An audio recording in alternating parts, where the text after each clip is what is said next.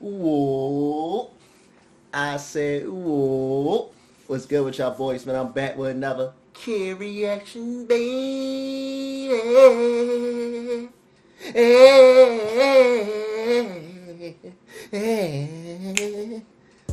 Back to me, bro. What's good with y'all, man? I'm back at y'all with another reaction video, man. We got my man Wilt Chamberlain on the screen, man. Still. Man, this was a requested video, bro. Requested. You already know I got a question for my man right there.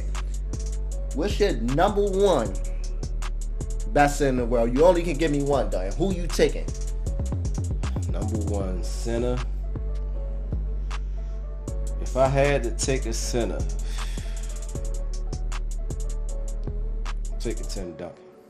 He a power forward. No, they switched him to the 5-2. He ran the 5-2. Well, at times, yeah, later on in his career, he ran. I don't know what type of stuff he on. Tim Duncan is a fool, man. But look, I'm taking Tim Duncan. The best center in the world to me is Big Shaq. I don't think nobody can stop Shaq, yo. Y'all stop Shaq. He did not stop Shaq. Well, he couldn't stop him all the time, but y'all did his thing. You know what I'm saying? I'm inclined to take y'all over Shaq. You wildin'. Y'all back to the basket, the jump hook, the mid range. We ain't doing this no more, yo. We ain't doing this no more. You gonna take y'all over Shaq? I'll take y'all over Shaq. Man, this dude tripping, man. Man, you wildin', man. Look, no, bro. We gonna get into this video. People say Wilt Chamberlain was overrated, bro. Like, he played against a bunch of bums. No, because he played against Bill Russell. Bill Russell. I'm talking about when he like first started the league and all that, though. Each his own. Alright, let's get into this. Let's see how good he was, bro. I'm gonna be honest, I don't really know too much about Wilt. Wilt Chamberlain is often considered the most dominant force that played the game of basketball, and one of the greatest players of all time. We already have the top 10 amazing facts on Chamberlain on this channel. And in this video, we'll try to further debunk the myth that is Wilt the Stilt. We'll try to answer the question of how dominant he really was, why he only won 2 championships, and why he didn't really like to dunk. So stay tuned. Yeah, how tall was Wilt, yo?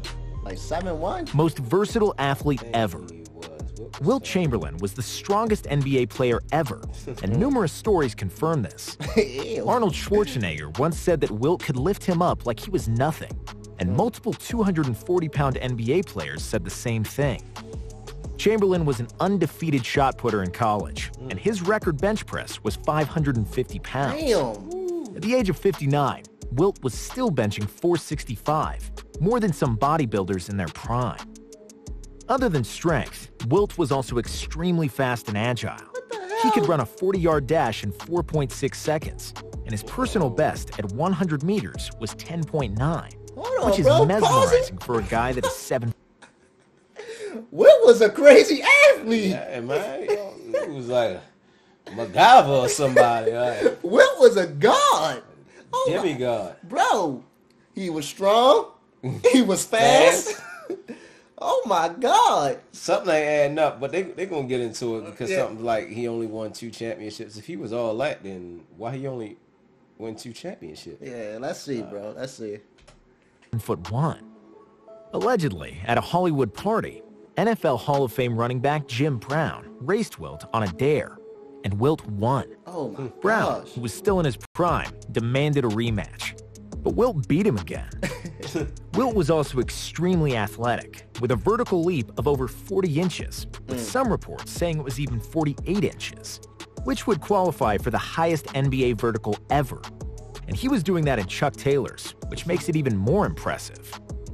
With crazy strength, speed, and jumping ability, it's safe to say Wilt was the best athlete ever. On everything. LeBron's and Usain Bolts of the world would give him a run for his money, but neither of them could match his strength. I don't think so, bro. The best shot blocker ever. When there is any talk about Wilt, people usually start with 100 points in a game and 50 points per season. His offense made him famous, and it sold tickets in newspapers. But what is rarely discussed is Chamberlain's defense. While he probably was the best defender in the league, and yes, that also includes Bill Russell. Wilt and Russell were the premier shot blockers in the league that didn't count shot blocking. But if it did, Hakeem Olajuwon wouldn't be the NBA all-time leader in blocked shots. Right. When Walter Bellamy first came to the NBA, he had one of the best rookie years ever, averaging 31.6 points per game. To this day, Bellamy's scoring is the best ever by an NBA rookie, behind only Wilt Chamberlain, of course, who averaged 37.6 in his inaugural season. The first time Bellamy played Wilt, they both met at his rookie year. He averaged 37 in like an inaugural season, whatever that means. Yeah, I don't know what that means. If y'all know what that is in the comment section, let us know, bro. Yeah, and I don't even know who this dude Walter Bellamy is. You ever heard of him? Never. That's crazy. At half court, and Walter introduced himself. "Hello, Mr. Chamberlain. I'm Walter Bellamy." Wilt then replied with, "Hello, Walter. You won't get a shot off in the first half." Wilt blocked Bellamy 9 times in a row in the first half. When the second half began, Wilt walked over to Bellamy and said, "Okay, Walter, now you can play." He did a very similar thing to Magic Johnson in 1980. At UCLA campus, Magic would play pickup with various college and NBA players in the offseason. Wilt showed up and got in the game. After Magic called a non-existent foul, a 43-year-old Chamberlain got mad. "There will be no more layups in this gym." And he blocked every one of Magic's shot after that and ran him out of the gym. Wilt is also the only guy to block Kareem's skyhook, the most unguardable move in history. Wilt played against himself, and then everyone else. Wilt's mother emphasized to him that he is different because of his size, that he's going to be stared at, and that he must use it in a good way and always be well-mannered and kind. So, Wilt grew up an extremely good-natured guy, and on the basketball court, he received a lot more punishment and knocks in the paint than he would give away. He knew that he could beat everybody up, but he refused to do so. Former NBA player and coach Jack McMahon said it best. "The best thing that ever happened to the NBA is that God made Wilt a nice man. He could have killed us all with that left hand." This behavior was reflected in the way he played the game as well. Wilt was the biggest, strongest, and most athletic player in his era. He could have easily dominated the game with his physical prowess alone. But unlike Olivia Newton-John, Wilt didn't want to get physical, at least not all the time. "Nobody loves Goliath," Wilt said to Sports Illustrated, explaining that he wanted to show the world he's a skillful player and not just a brute force. He also admitted that him playing a finesse game and trying to be a versatile scorer actually hurt his career. "What hurt me was that I wanted to be a consummate basketball player, and I wanted to be able to shoot the ball instead of just taking it to the basket and dunk it as I should have. I had great satisfaction shooting fadeaway shots, hook shots, finger rolls, and a lot of times, that was a negative more than a positive. If I just went out and took it to the basket every time, I'd have averaged 70 or 80 points a game," Wilt said. Things that were extraordinary were just ordinary for Wilt.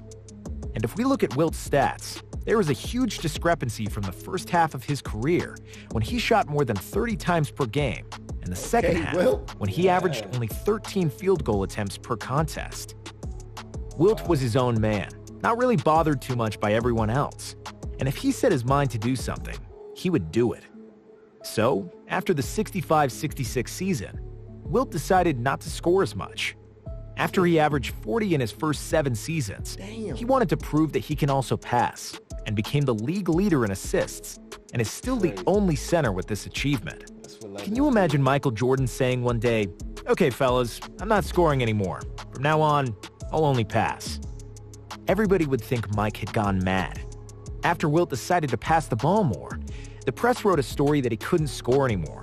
So naturally, in the next 3 games, the Big Dipper had 62, 55, and 48 points just to prove them wrong. Wilt was as potent as ever, and the athletic freak that he was, he could have averaged over 30 for every year of his career. He just got tired of it. Watching Wilt, you always kind of got the idea he was just playing with people, that he was on cruise control and still 10 times better than anybody else that was playing at that time, said Dan Issel, a former NBA player and coach. 2 very different men, both larger than life, and forever linked in history of the game.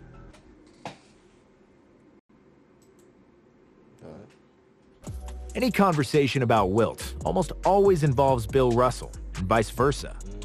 They were the two best players of their time, and their careers will forever be intertwined. With his physical ability, statistical achievements, and pure dominance over everybody else, Wilt would likely be considered the best player ever. However, he's not even considered the best player of his time. And for a casual fan, he's just a guy with good numbers, while Russell was the winner. And the truth is, somewhere in the middle. In 94 regular season meetings, Russell won 57 to Chamberlain's 37. In 49 playoff games, Russell came away victorious 29 times to Chamberlain's 20. Between the years 1960 and 1969, Wilt's teams were faced against Russell's Celtics 8 times in the playoffs, with 4 of those going to the deciding Game 7. Russell won all 4, but the total point differential was just 9 points in all Game 7s combined. So, a couple of bounces the other way, and the rings narrative could have been different. Pause it, bro.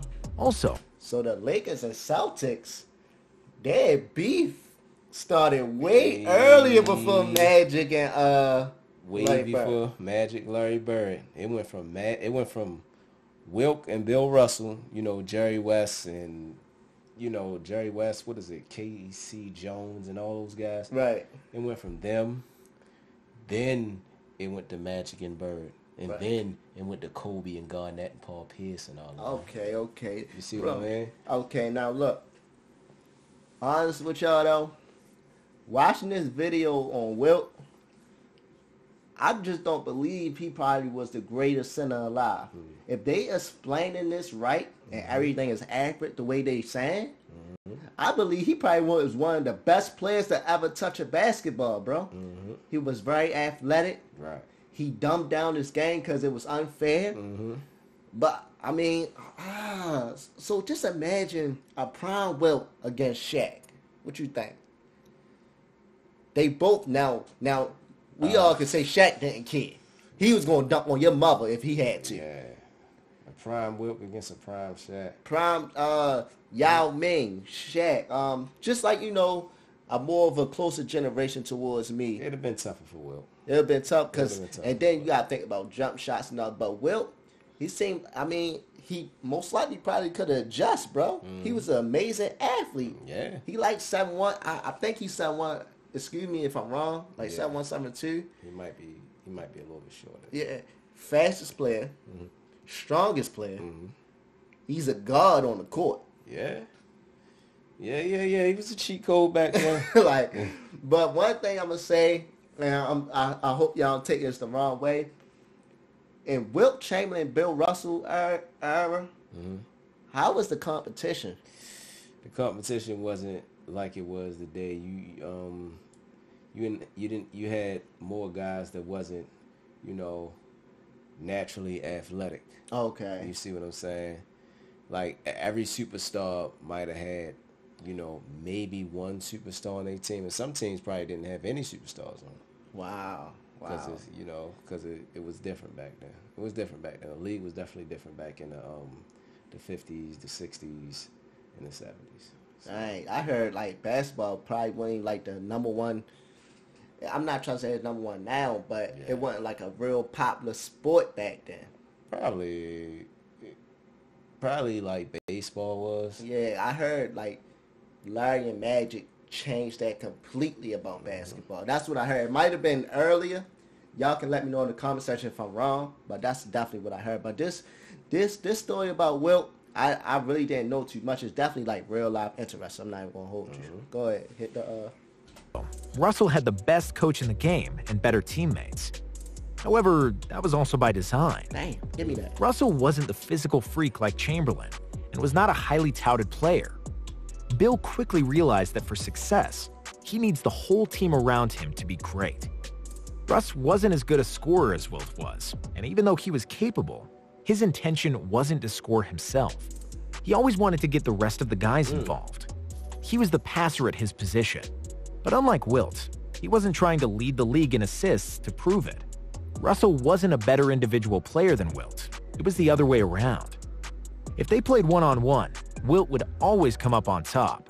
In their 94 regular season games, Wilt averaged 30 points and 28 rebounds to Russell's 14 and 23. In the playoffs, it was similar. Wilt had 25.7 and 28, while Bill averaged 15 and 24.7 boards. But Russell was a superior leader and didn't care about the numbers, what others might think of him. And there lies the secret. Russell's game was constructed around team basketball. And because basketball is a team sport, the result in championships is 11-2. Even though some of the series were really close and could have gone the other way, Wilt would have been better off in an individual sport, and he understood that too. Sometimes the mere power of you makes you more the individual player. Russell was more complete and was able to help his team win more than I did. Wilt Chamberlain on the Boston Celtics would not have been the same. Right. I would take away from Bob Cousy and Tom My man Heinsohn Bob. because I was a scorer too. So sometimes less is better. Wilt said about the eternal question of who is better between the two. Wilt was the Renaissance man.